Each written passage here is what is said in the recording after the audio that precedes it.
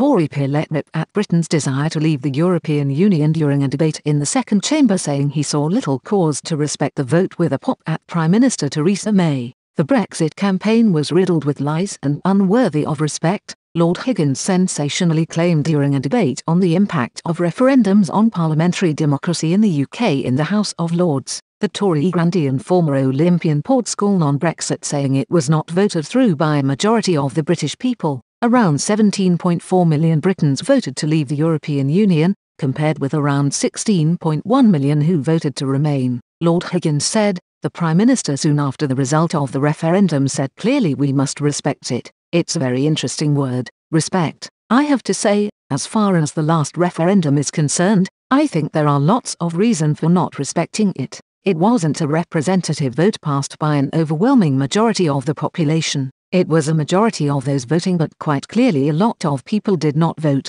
because they realised they did not fully understand the issues." The peer cast doubt on the integrity of the Leave campaign during his blistering tirade. He said, "Therefore I think the argument we must respect it also has to be seen against the background of a campaign which was riddled with lies from beginning to end, not least on the question of the Brexit dividend. In addition, there was a discovery just now: the extent to which the finances of the referendum as far as the Leave campaign was concerned might have affected the result. Left double quotation mark. So to conclude, we must respect the result, I think is very doubtful. The unelected second chamber has long been a hotbed of anti-Brexit sentiment, frequently amending and delaying key government legislation on the matter. The EU withdrawal bill was the subject of fierce debate as it passed through Parliament. The legislation, which enables European Union law to transfer into UK law, was highly controversial, with both Labour and the Conservatives internally divided over a string of key features of the bill. The government suffered a string of defeats in the House of Lords,